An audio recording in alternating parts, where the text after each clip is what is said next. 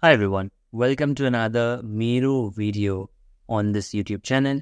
In this video, we'll take a look at Talktrack, which is Miro's asynchronous ways of working recording, where you can basically asynchronously record yourself or a presentation in the Miro board itself, and then just have that recording available for your users, your audience to click back and watch it at their own pace. Now, recordings like this, a talk track like this is useful for if you want to just have a, like a pre-meeting video that people should watch, or just an onboarding video that people having a look at the Miro board can watch.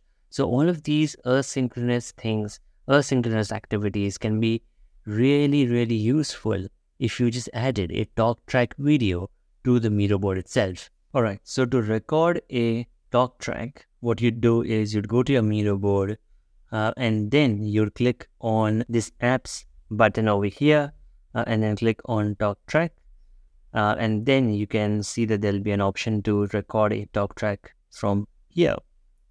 You would need to give access to your camera and microphone to be able to record the video, and what you do is you just click on record a talk track. And then after a bit, the recording will start, and then basically you can just record whatever it is your Miro content board is, and this entire board actually will be recorded, and then once you've finished, you can just click on stop, and then the recording will be over there.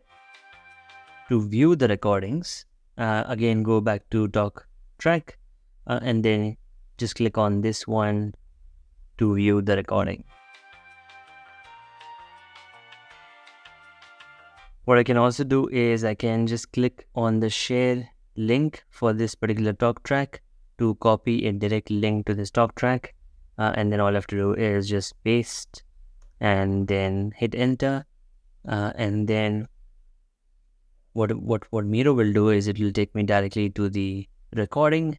And so this is nice if you want to share the recording with someone else, and the person will straight away head into the talk track video and they can just click on play to view the recording. Now to record another talk track, what you can do is again go back to talk track and just click on record a talk track.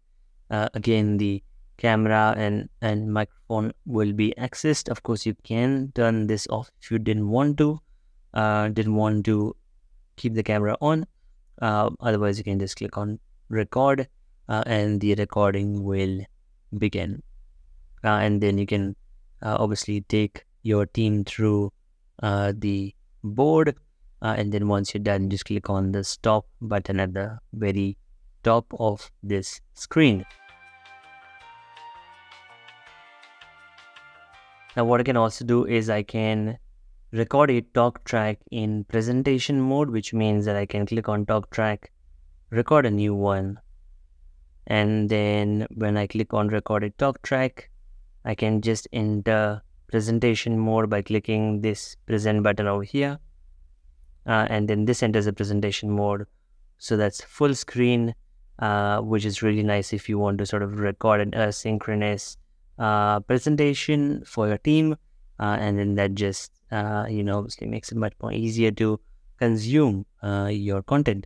And then of course, like with any other presentations, you can just use the keyboard keys to loop through your slides or flick through your slides, and then once you're done recording, you can just click on stop. And once you view your talk track recording with the presentation mode, you can see the difference that it makes. And of course, while you're viewing, you can still make some sticky notes and stuff like that. To view the talk track recordings, you just click on the talk track button to view the recordings that are available, and then you just click on the play button, which will start the talk track recording. Hi everyone, I am Sophia and I'm a product marketer at Miro.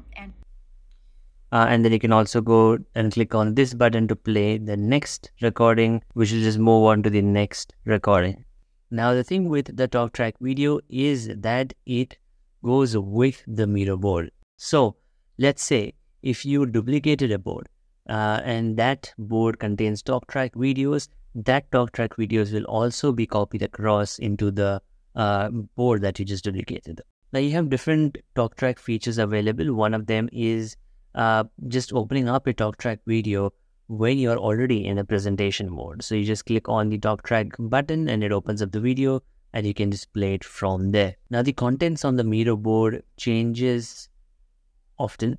And so if your Talktrack recording is based on certain content of the video, yes, that will be, that may not always stick together.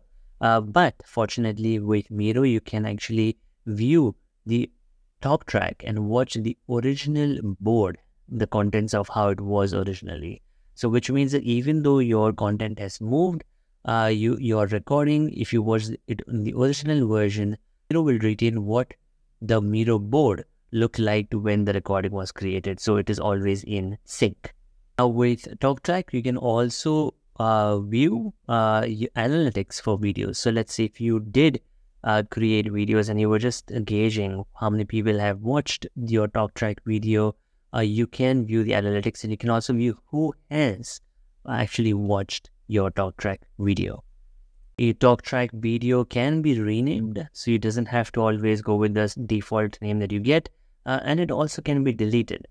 So your Talktrack, otherwise the video will always stay in the board itself, but it's good to know that it can also be deleted. Now, the thing with Talktrack is that it doesn't record the whole screen, it only records the Miro board that is currently in context. So that was a quick video on Talktrack. Do let me know in the comments below what you thought of this video. And of course, do like the video, share this video with your network, and also subscribe to this YouTube channel. That's it for this video. Hope to see you soon in another future video. Thank you.